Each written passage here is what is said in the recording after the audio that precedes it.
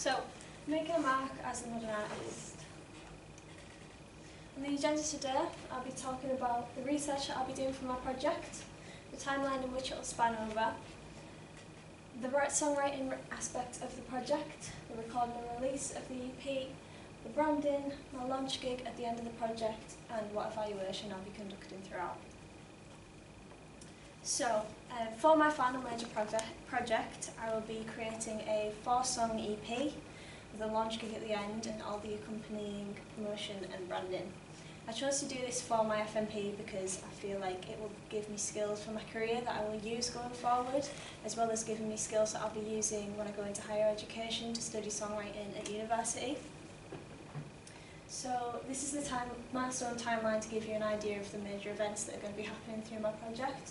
Starting at March the 7th with the first song recorded, ending on May the 26th with the release of the EP. You can see what happens between those two dates.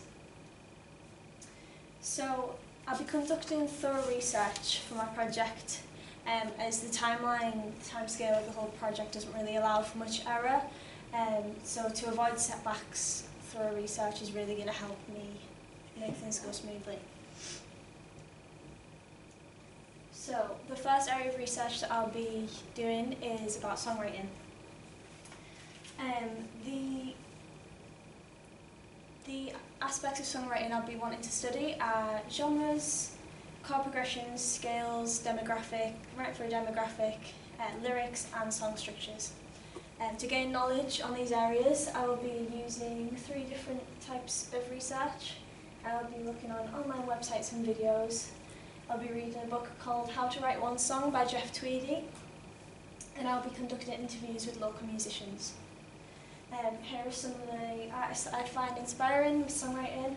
We've got Julia Jacqueline, Elliott Smith. I'll be looking into all these artists on where I take my inspirations from.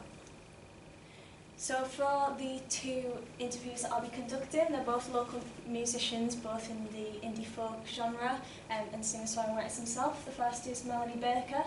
I'll be conducting the interview over Zoom, and I'll be asking Melanie about live performance with the drummer, because my launch gig will be involved in that, merchandising, lyric writing and organising a launch gig. With Emma Dockery, I'll be asking some different questions. It will also take place over Zoom or possibly in person if we can find availability. And I'll be asking her about writing collaboratively, studio recording, branding and music videos.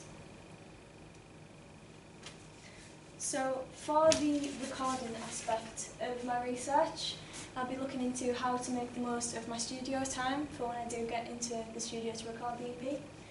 I'll be looking at production time so I can communicate effectively with my engineer. I'll be looking at how to distribute music on DistroKid, different streaming and broadcasting platforms and the royalties that accompany each platform.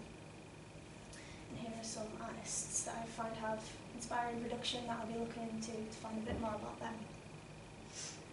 So branding and promotion wise, I'll be looking a lot into the visual part of branding, how to get a good image involving album covers, how to make my social medias look coherent and eye-catching, and audience engagement, so looking at the analytics for each platform and for my music.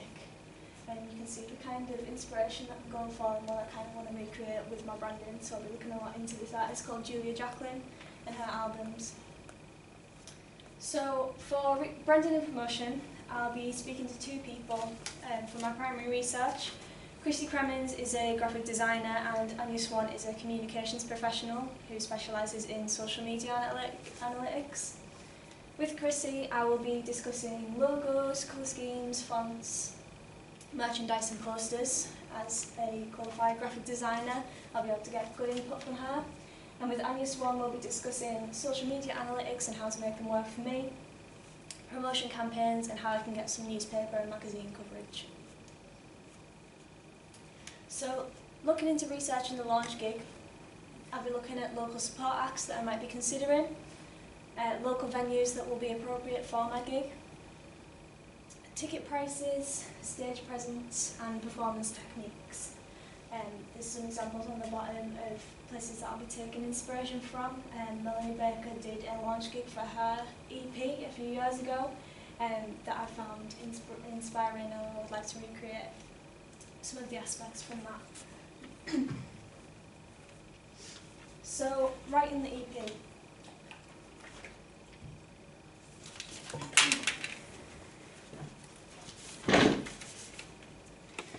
I've chosen to write an EP to showcase my work at the best of its ability. So I'll be learning skills that I'll be able to use in my career, so like professionalism and promotional skills, how to network, how to be good in the studio. I feel like it'll be a challenging EP to write, a challenging FMP to write a whole EP, but I really feel like I'm going to enjoy it, and it really suits my skill set as a student and an artist. So it will be 4 original songs inspired by my personal experience, and that's what I will be writing on, as is my usual writing style. It will be written largely alone, but with some input from peers. So either my classmates or musicians that I know and getting their ideas. It'll be in the style of indie folk with 1 acoustic track that I'll be recording in the college studio with James Maxwell. The rest of the tracks will be professionally recorded and released on all major streaming platforms. Excuse me.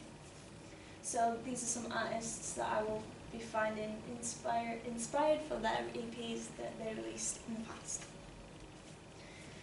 For the recording and release of the project. So I'll be recording the 3 songs that are the acoustic track with Sunbeam Studio in Penrith. They're a professional recording studio, and I will be working with producer and engineer Pete Ord, who specialises in folk music. You can see my recording timeline here. It outlines where each song will be recorded and the mixing period in between, leading up to the release of the EP.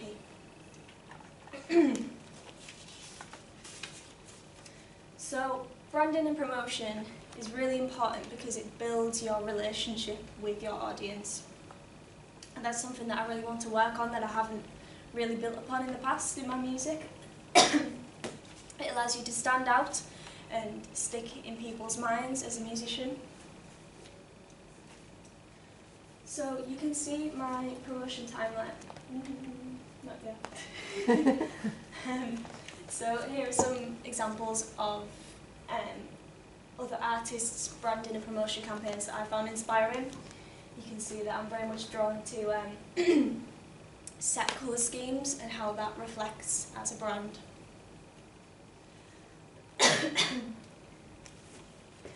So, for my promotion, the different ways that I'll be promoting the EP will be largely through a social media campaign, as that's where I feel my audience lies, with people who use social media. I'll be looking at getting newspaper and local magazine coverage, contacting these agencies, and I'll be hoping to get it played on BBC Radio Cumbria's BBC Introducing with Emma Linton. You can see my promotion timeline here, when I'm announcing the EP, announcing the launch gig, and everything leading up to a release. So, you have to excuse me, I have to bring it up to the front. Alright.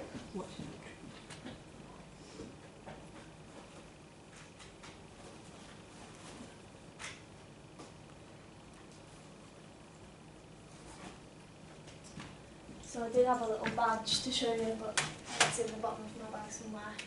So branding wise, the elements that I'll be producing will be CDs. You can see here a CD that I produced with another artist a couple of years ago, and I'll be producing them like this one with the college CD maker, with the accompanying cover, booklet inside, and printed discs. I'll also be making some tote bags to sell at the launch gig and through the rest of the promotion of the EP. This is just a couple of Borough Council tote bags, but I'll be getting them printed like this, just a plain tote bag with a coloured design on the front. And I did have some little badges that I will be producing with the college badge maker, these are easy to produce, and I'll be producing them to sell as well throughout the promotion. I'll go back accidentally. So, for the launch gig that I will be conducting at the end of my project, just before the EP release, I'll be calling it a launch gig or a launch party. I will be having 2 support acts and performing a set of my original music that will be between 45 minutes and an hour long. I plan to host it in a venue in Carlisle, and for it to be an intimate gig, a casual atmosphere, and me and 2 acts supporting before my set. So a launch gig can really build your audience ahead of release. It can get people excited, it can get people hyped up along with the rest of your promotion. It gives you an opportunity to sell your merchandise. You're much more likely to sell it at the time of a launch gig than the rest of the promotion. And it gives you networking opportunities for people who might be interested in your music to show up to the gig and see what it's about. Some venues that I've been considering.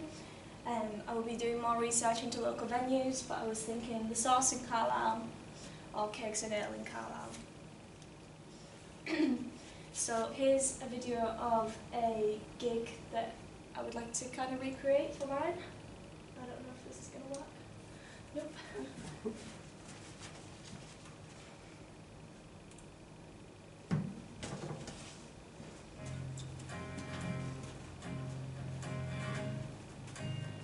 So you can see it's minimal setup, an acoustic technical setup, and you can see people sitting on the floor, low lighting, quite a casual atmosphere, and quite a small venue itself, which I feel like will be, it'll let me connect with people listening and really promote my gig as me sharing my music with the world.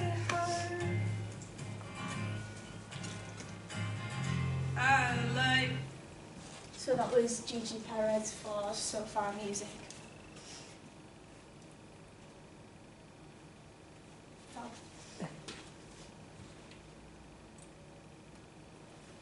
So, evaluation. Evaluation is really important for any project, to reflect on your progress and to see how you're getting on from where you initially thought you'd be at the start of the process. It gives you a chance to reflect on how you're going to improve for the next time, and that was a note that I didn't need to make. So yeah, evaluation is just really important to log your progress and make sure that you are performing at the best of your ability. So the evaluation points that I will be taking throughout my project will be after the completion of writing each song.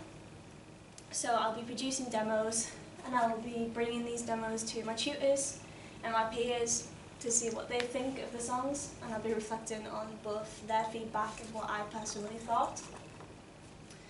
After the recording of each song, I'll be keeping a diary of reflecting how I felt the recording went, both in the college studio and in Sunbeam studio. Prior to the merchandise being created, I will have mock-ups of what all the merch will look like.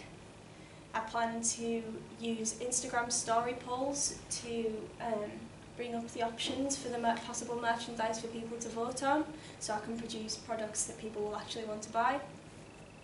And after the merchandise is created, I'll be asking my tutors and my peers on what they think of the physical merchandise when it's made. After the launch gig, I will be creating and distributing a Google Forms via social media to people who will be willing to fill it in online for people who attended the event. I'll be asking some qualitative and quantitative questions to get some feedback on how they thought the night could have improved and what they thought went well. I'll be reflecting on how it went myself and documenting this on my website. And finally, I'll be evaluating the release of the EP, how I generally thought the project went, so how I think it sounds as a finished coherent project. I'll be doing some Instagram story polls on general questions about the EP, such as what their favourite song was, what it reminded them of, how much they liked it. So that'll be audience feedback, and I'll be looking for tutor and peer feedback, whether that's verbally or through feedback forms, and then reflecting on the entire process on my website. So, thank you very much for listening. I'm really excited to start the project. Cannot wait to get started. And I really hope that you can join me at the launch gig, and if not, that you'll enjoy the EP at the end. So, is there any questions? No, that was great. Thank you very much. Thank you.